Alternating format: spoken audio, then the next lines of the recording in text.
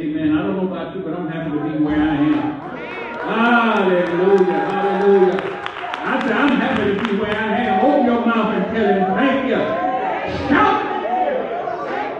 Oh, God. Hallelujah. Come on, tell him, thank you. He put up in words. Thank you, Jesus. Put up in words. We give honor to God, who's the head of our life, to all the thanks to God that's in this place. Amen. To our own first lady, we thank God for her.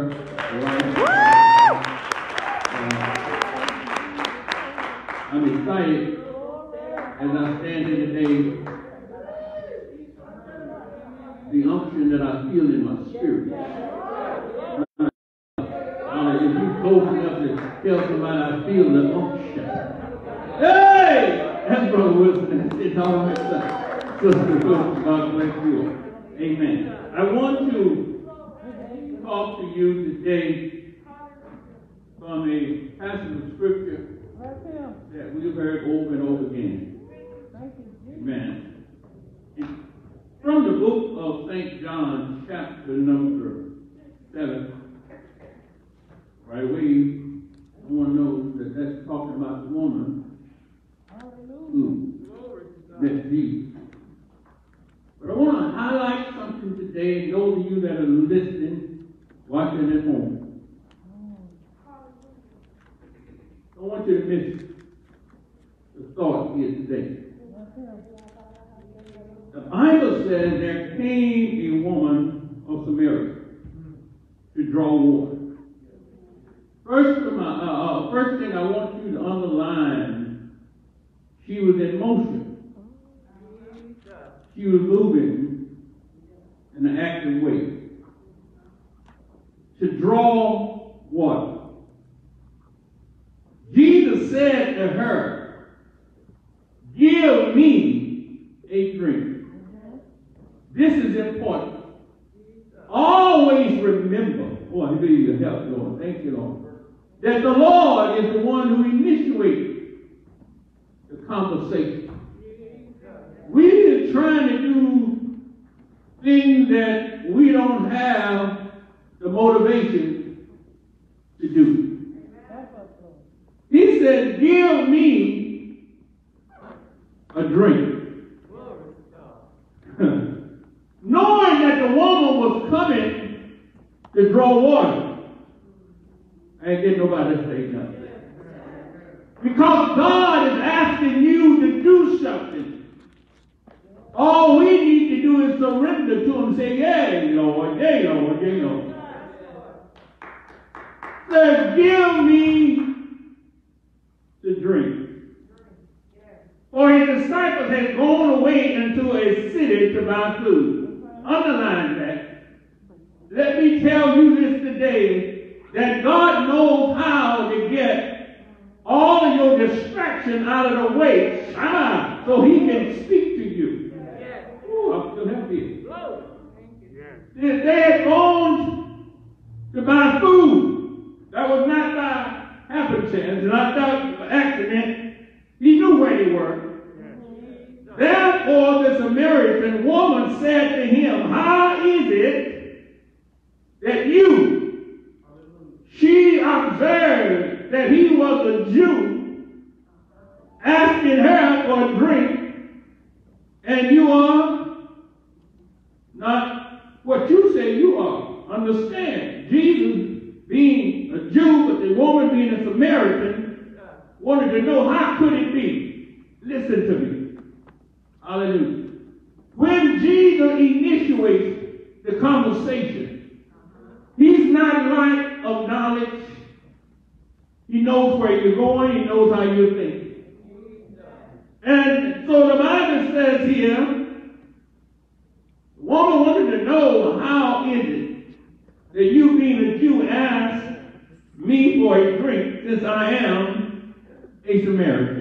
How is it that you come to ask me? Brothers and sisters, ladies and gentlemen, we got to get to we got to get to the place that we don't allow schism and ism, don't allow your skin color to get in the way. The style of town you live on. I wish I was in the White House talking here. Get out of the way and let God have his way. Shabbat. He knows what he's doing. He knows where you're going. He knows what you have in need of. So the Bible says here, it says, give me a drink. He knew that his disciples had gone away.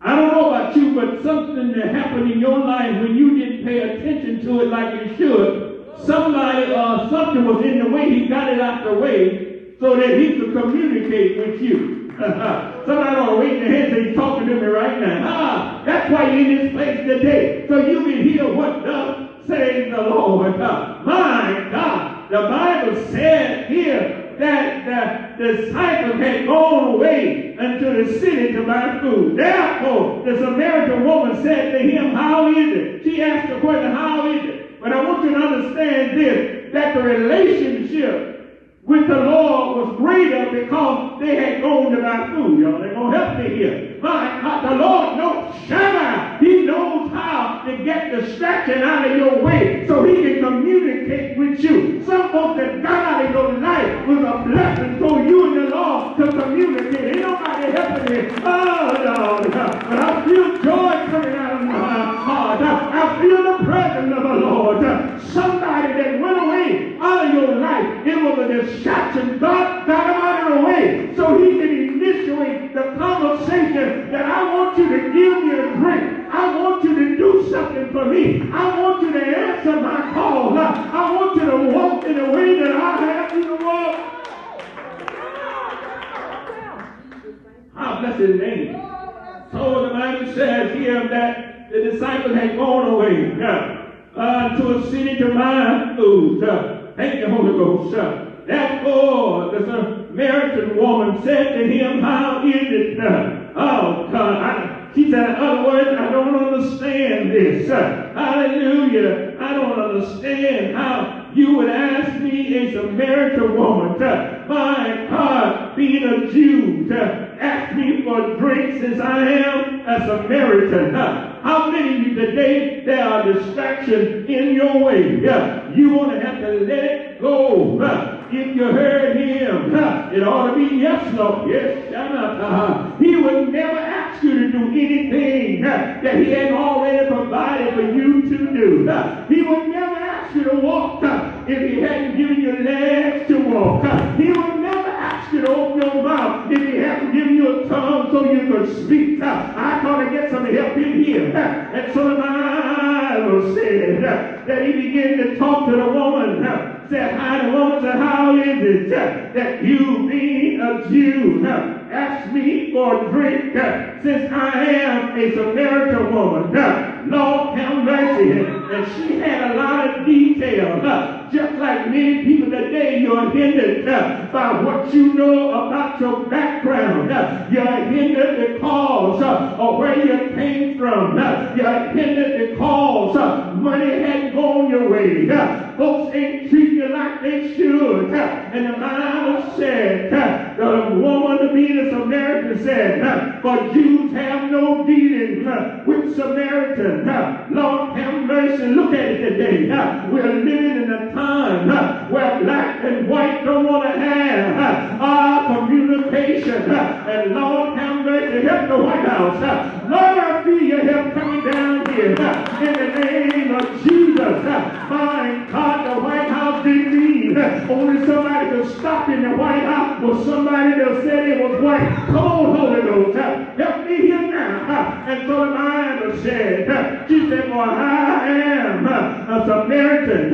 But watch the word of God. Then the Bible said, Jesus answered and said unto her, what a wonderful conversation. Jesus said, no problem here, sister, that you do not know the gift of God when you walk around dependent on he and what she said, what he can do. You don't know the gift of God. When you get to know the gift of God, things will change at your home when you begin to rely on the gift of God. Things will change. New jobs will come.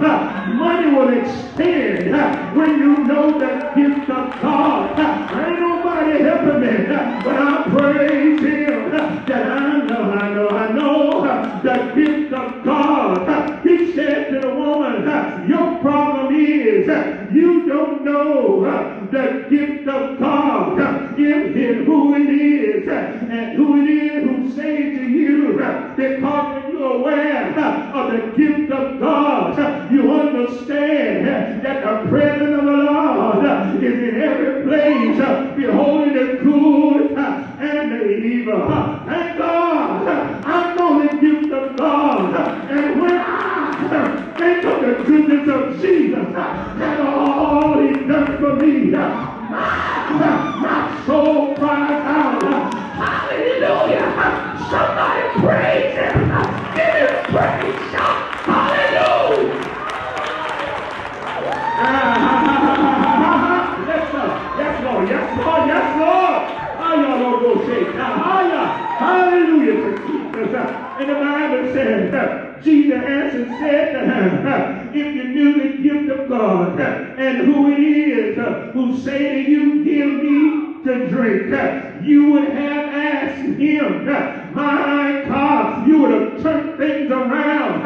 When you know the gift of God, you ain't going around asking man and woman. You'll turn to the Lord and say, Lord, I need you now. Turn to the Lord and say, my money is getting short. Turn to the Lord and say, I need a new job, or I need a job. She didn't have the gift of God, but I'm rejoicing today that I have the gift of God, and the gift of God make me assured that he's working for me. The gift of God tell me no weapon formed against me shall prosper. The gift of God tell me that if he be lifted up from the earth, that he will draw men unto him. The gift of God tell me that no man, no woman can come against me or you. When you know the gift of God, when you know the gift of God, you can rest in him and say, I will give him praise. I will acknowledge him in all his ways. When you know the gift of God, you'll stand and declare that I'm the head and not the tail. When you know the gift of God, you'll stand and declare no weapon can come me. No weapon comes against me. When you know the gift of God, you can stand and say, it's all right. It's all right. When I think of the goodness of Jesus and all he does for me, my soul cries out, hallelujah. Come on, somebody. Let me go there. And listen here, church. He said, if you knew the gift of God. I wish I had 5 people just wave your hand. Keep your distance, wave your hand, and thank God for the gift of God. Hallelujah. That you would have asked me, give me a drink. You would have asked him, work this situation out for me, Lord. You would have asked him to make a way where there seemed to be no way. Lord have mercy. She said unto him, sir, you don't have nothing to draw with. Lord have mercy. And the well is deep. My God, where then do you get the living water? You don't know the gift of God, honey. My God, it doesn't matter how deep or how hard the situation is. He can work it out. When you got the gift of God, you don't have to worry about how far he is away from you. When you know the gift of God, you can declare that he is a miracle worker. You can stand and tell him, if you broke me thus far, hallelujah, I believe you can carry me thus far. I believe if you pick me up, you got the power. Y'all ain't helping me here. You have the power to hold me up. You wouldn't bring me this far to leave me. Ain't nobody helping me. Help me with it. He said, be lifted up from the earth. He said, I will draw me underneath. Put your hands together.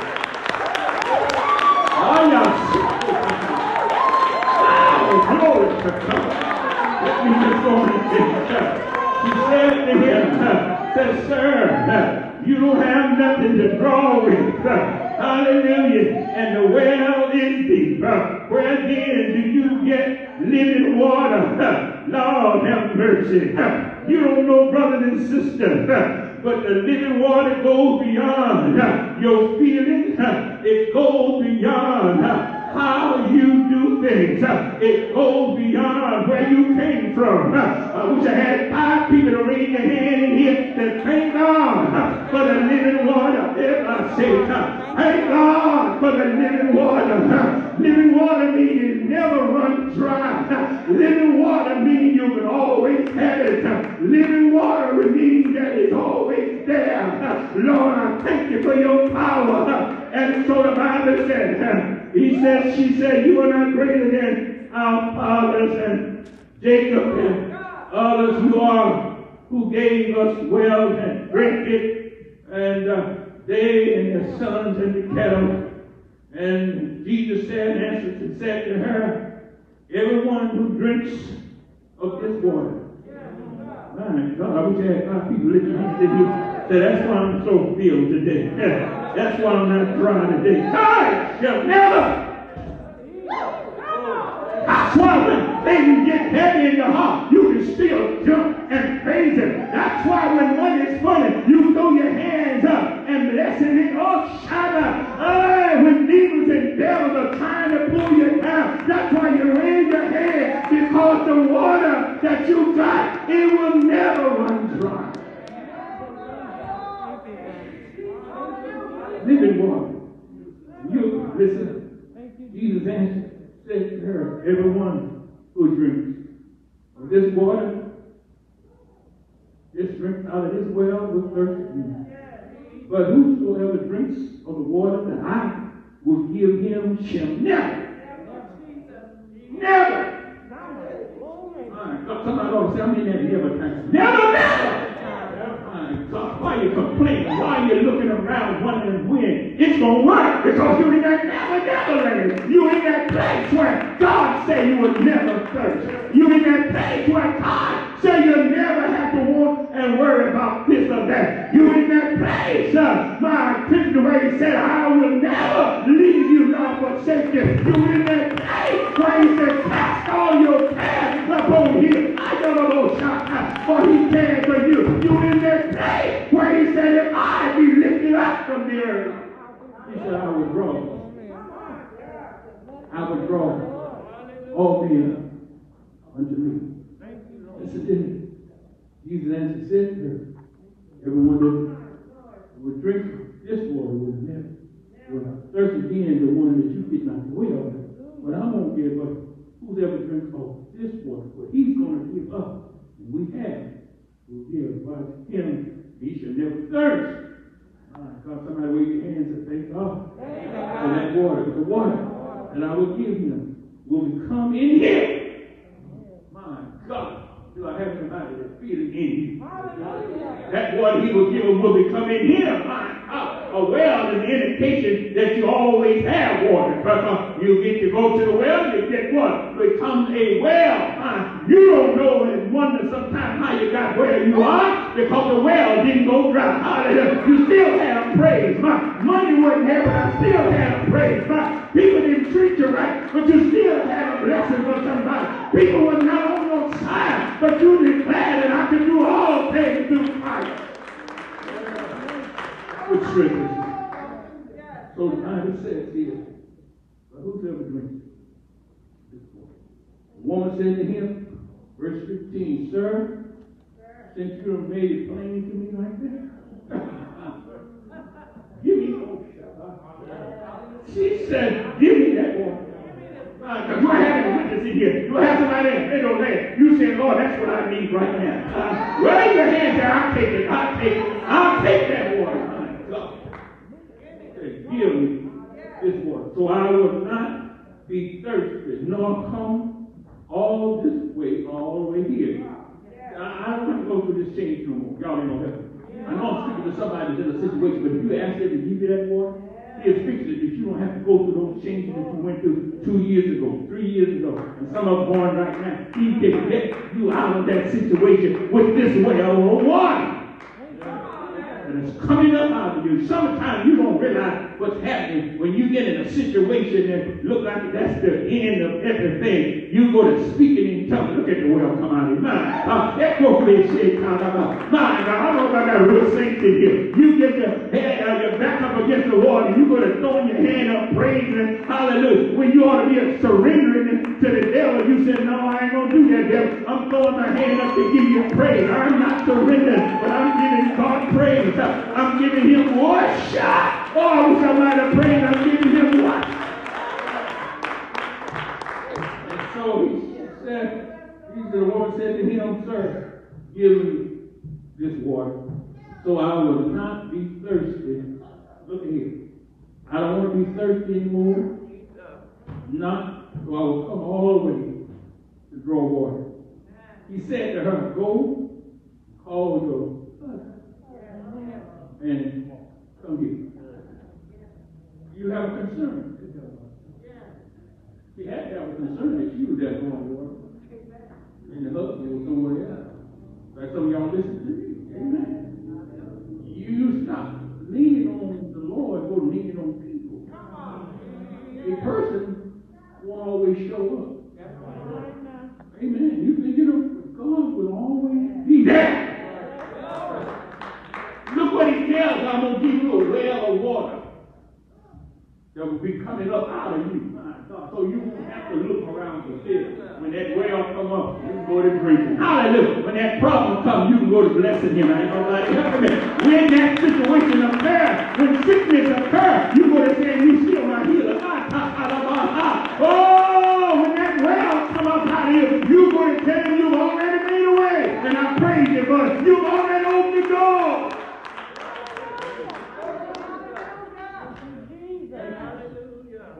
So, said to her, go call him. The woman answered and said, I have no husband. Jesus said to her, you told the truth. You have correctly said, you have no husband. And y'all get out the rest. I won't preach that one right now.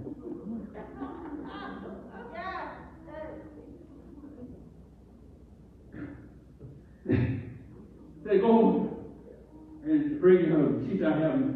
Well, you have had, watch this. Some of y'all trying to get one, and the Bible says she's had 5 and her well was still dry. I don't let me preach it alone. I'm still in a dry situation. People and stuff won't keep you refreshed. But there's a well of water that is put in you, called the Holy Ghost, will keep you fresh, keep you praising God. Won't have the attitude that everybody you meet. Come on, somebody help me preach this. Thank you, Jesus. That's right. And then the Bible said, now you have had this one, watch this, you have said truly, told the truth. You've had. Sir, I perceive that you are a prophet. He said, now that I got the well of water coming up like it should, got all those issues on it, y'all ain't got it. Sometimes we miss what God is saying because we got too many issues in the way. We're leaning on too much stuff. As soon as he clears it up, she said, now I get it, now I perceive that you're not playing, you are a prophet. All the Father worship in this mountain, and your people say that Jerusalem is the place where men ought to worship. This woman realized that this was the time of being blessed like never before. You and I must get to the place that you want to say to him, Lord, I trust you. I give you the honor and I give you the praise. My God. Thank you, Lord. Listen, the Bible lets us know that this was a blessing for this woman. So it comes to the well. My thought for you today is to remember, he will initiate the conversation. And it does not mean when he initiates the conversation that he don't know where you are and what the answer is. Amen. Somebody raise your right hand and say, thank you for speaking to me, Lord. Right. Come on here and say, thank you for speaking to me. Right. God. He knows the answer. He's not searching for the answer. He already knows what the answer is. He's trying to get you and I on the same page. Get us where we can relax ourselves and enjoy the blessings of God to make us rich and add no sorrow. Somebody say, I'm going to bless him anyway. God, I said, I'm going to bless him anyway. I'm going to give him praise. I'm going to bless him anyway. Are y'all happy with all the blessings? Hallelujah. God, you ought to bless him. Thank you, Jesus. Hallelujah, hallelujah, hallelujah, hallelujah. The blessings. Hallelujah, my God. You ought to bless him. You ought to bless him. The Lord knows where you are. And Jesus answered said to her, if you had known the gift of God. That's your message. If you had known the gift of God. If you had the gift of God, you would not be asking the question that you're asking. Who it is who saves you.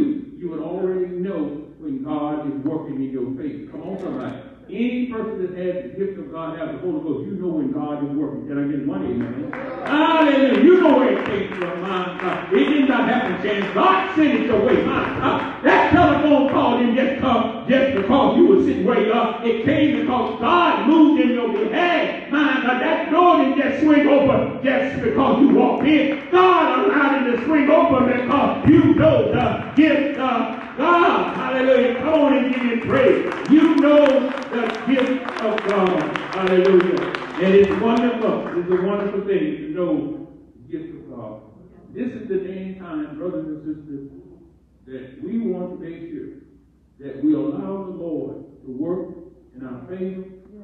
Jesus said, Jesus asked and said to her, if you knew the gift of God. That's what you want to get. She said in verse number 11, she said to him, sir, you have nothing to draw. She was just like many of us have been or might be at the moment. Didn't think it could be done. She comes along and says, you don't have any, you put all kind of issues in the way when God is speaking, when you ought to get out of the way. Suppose this don't work. Suppose they look at me and say, listen, you can trust God all the way or no way at all. Hey, I was somebody, you got to trust him all the way or no way at all. You put too much in. Get out the way and let him have his way. And so the Bible declares, it said in him, 13, we don't have anything to draw water with. Jesus answered in verse number 13 said to her, everyone who drinks of this water will thirst again. She said, everyone that would drink of the water that you're trying to get, and what you came to the well to get, will thirst again. Yeah. Verse number 30, listen, because you're going through the same routine, y'all ain't gonna help you. God, you need a spiritual witness. Come on here. You need to now begin to depend on the Holy Ghost. So you don't depend on the Holy Ghost, you're coming right back in the same situation. I'm talking to brothers and sisters, y'all ain't helping me here. If you depend on the Spirit of God, it will lead you. And the Bible says that you need the gift of God. So she said, sir, you have nothing to draw. She was so concerned about the natural arena. The natural things will keep you in that natural arena. The Holy Ghost got to lift you up out so you can see the realness of God. So you can see God working. Sister Minnie, it ain't over yet, but hey, come on, my God. So thank you, come on, shout out. Hallelujah, my God. He just flipped the script. He just flipped